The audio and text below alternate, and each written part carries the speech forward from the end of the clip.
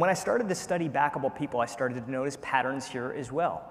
And one of the patterns I started to notice is that they would steer into the objections of their own idea. They would steer directly into the objections of their own idea. How? Well, let me tell you a story about a guy named Reid Hoffman. Reid Hoffman is the founder of LinkedIn.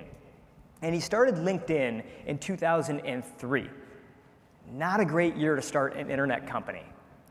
Right? The bubble had just burst, and so he was trying to figure out how to raise money, but investors kept saying, no, you're not making any money right now, and we're only going to invest in companies that are actually generating revenue. And so he kept walking into these meetings and getting rejected. Finally, he decided to shift his approach. Instead of hiding behind the idea that he wasn't making money, he brought it to the front and center. So literally at the beginning of each meeting, he would say, listen, just so you know, we're not making any money right now, but in this presentation, I will be sharing three specific ways that I think we can be generating revenue down the line. Now, what do you think happened? They tuned in to his presentation. They tuned in to the rest of his presentation because they knew that that part was coming. And that tends to be human nature.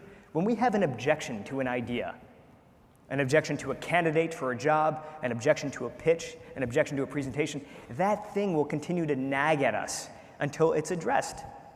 So if you can steer into the objection first, what that does is it frees up the mental space for your audience to tune into the other parts of your pitch. Right? There was a Nobel Prize-winning economist named Daniel Kahneman who came up with a theory called loss aversion. And loss aversion basically tells us that the pain that we get from making a bad decision is twice as powerful, twice as the pleasure that we get from making a good decision. The pain is twice as powerful as the pleasure. So when we're walking into a room or we're trying to convince anybody of anything, we can't just talk about the positives. We have to neutralize the negatives.